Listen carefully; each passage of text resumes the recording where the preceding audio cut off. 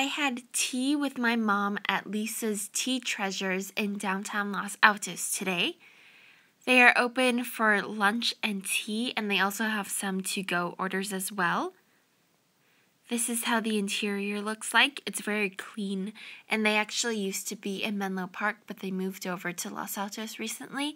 There are 2 stories. This is just my tea. I really like their peach tea, along with the biscuits that they have on the table.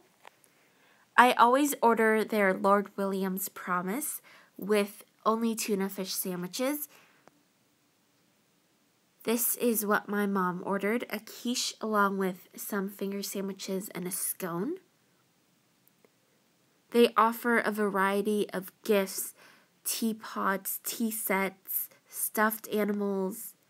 It's a very cute restaurant that's nice to catch up with family. I enjoy going there with my mom a lot. This is their very pretty dessert.